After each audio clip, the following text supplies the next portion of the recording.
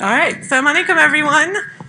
My name is Homaira Wassel. I'm the principal at Peace Terrace Academy in Fremont, California. Alhamdulillah, we have a beautiful campus right off of the freeway on Alvarado Niles as part of the Lowry Masjid. Mashallah, we have about 250 students enrolled this year and about 300 students on our wait list for the upcoming school year, inshallah. So we definitely need to expand. I do want to reiterate Brother Omar's sentiments, mashallah, the fact that over the past 20 years we've seen such an immense growth in Islamic education is something to be really commended. And alhamdulillah, I hope and pray that we continue to find success. Over the summer, I had someone ask me, how will you know when Islamic schools succeed? You know, what are some signs that you're looking for that a school has succeeded? And I know that a lot of people look at numbers and test scores and college entries. I said, I know that our community has succeeded in reviving Islamic education when our children want to be teachers, when our children actually say, I really want to be a teacher instead of a doctor, engineer, or in parallel to that. Because right now, in the teaching field, we're not really doing a great amount of justice for our community. And so I want us to grow to that level and our schools to grow to that level where the children that are in this space are saying, I want to teach, and I want to teach at a specific Islamic school, inshallah. So my time begins now. I'm just kidding. All right, Peace Terrace Academy. So Imam Ghazali says that knowledge of the next world, according to which our predecessors walked and which God in his book called discernment, wisdom, knowledge, illumination, light, guidance, and rectitude, has been quite forgotten. This is the calamity of the religion and a grave crisis. And we know that there's a lot of parallels between our time today and the time of Imam Ghazali. Zhao Cotino also says, there is no neutral education. Education is either for domestication or for freedom. And one of my favorites, John Taylor Gatto, says, the primary goal of a real education is not to deliver facts, but to guide students to the truths that will allow them to take responsibility for their lives. So with these kind of principles and guidance in mind, I want to tell you a little bit about our educational philosophy at Peace Terrace Academy. We are transforming and have slowly transformed into a classical education school. The vision has always been there, but it has taken a while to kind of turn the ship around from a generic kind of Islamic school that adhered to state standards to one that upholds some of the highest values that we have in our society. And so we are really based on the trivium, which in Latin means three roads, which is the study, as we define it, the study of the seven liberal arts, employing traditional teaching insights and methods, using classic books which contain the greatest ideals of the knowledge of God, knowledge of man, and knowledge of the universe. So, the way that we do this at Peace Terrace, our philosophy in working with children is to provide them with a warm and cooperative environment. We know that when children are in a space where they're not frightened, where they don't have anxieties, that's when they really learn. Knowledge sinks in deeper in that environment, and it's absorbed within the soul and spirit of the child. We provide classical and intellectually stimulating content across all subject areas, whether it's science or language or math. We want to make sure that our children are exposed to some of the best content and some of the best ideals. And an enrichment of language, which is at the root of every classical school.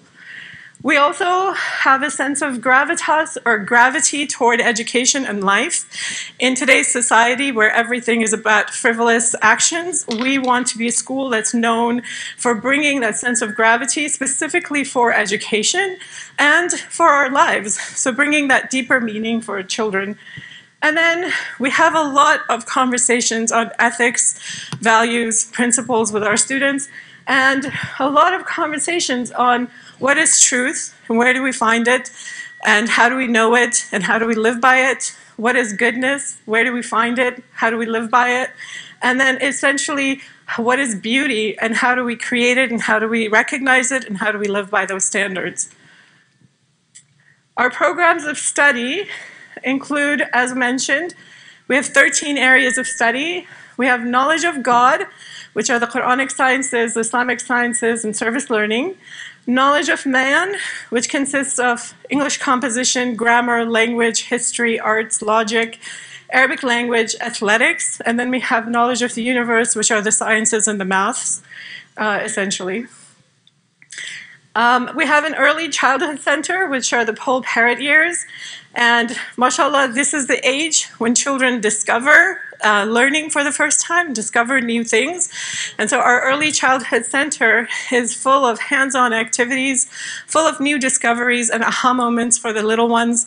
And we want to make sure that that's done in a very loving and enriching environment where teachers are there to surround the students with a lot of compassion and a lot of comfort. And then methods of teaching we utilize for these grades is songs, chants, jingles, lots and lots of storytelling, because storytelling is such an immense part of our tradition Islamically, and a majority of the Quran contains stories. We believe in embodied learning. We believe in curiosity and wonder in those grades. We believe in the power of memorization in those early grades. Sheikh Hamza always says for children when children memorize something, it's like carving on a rock, and when adults memorize something, it's like writing on water or with water. And then repetition, definitely. I'm going to go through these faster. Am I okay? All right, I'll go faster. The grades, which are the elementary, the grammar years, children want to know what.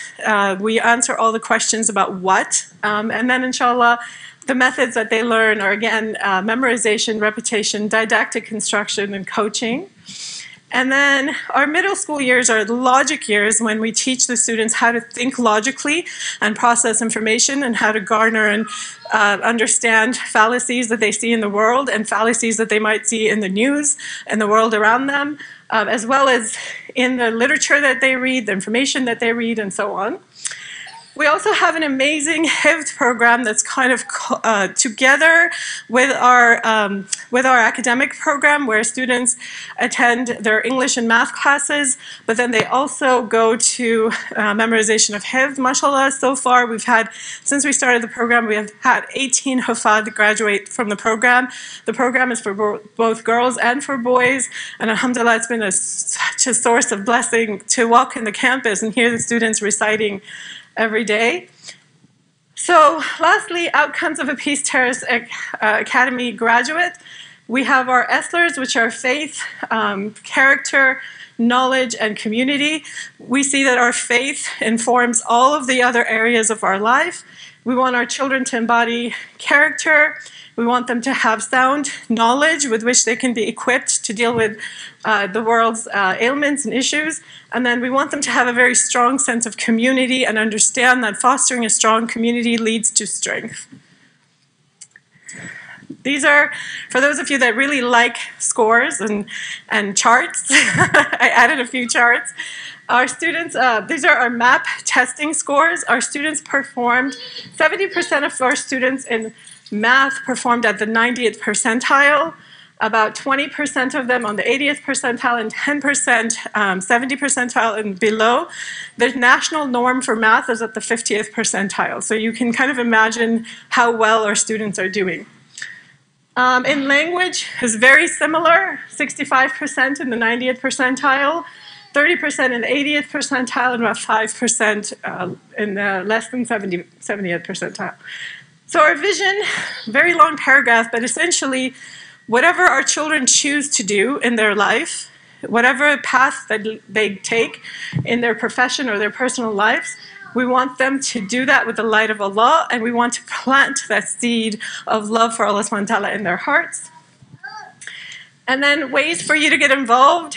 definitely join us at one of our events. We have an amazing autumn festival in November, and then we have an amazing annual fundraising dinner in March, as well as theater nights and lots of different types of activities.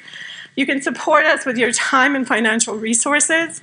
You can definitely attend one of our Ad Fontes events for parents, which happens on the last Tuesday of every month.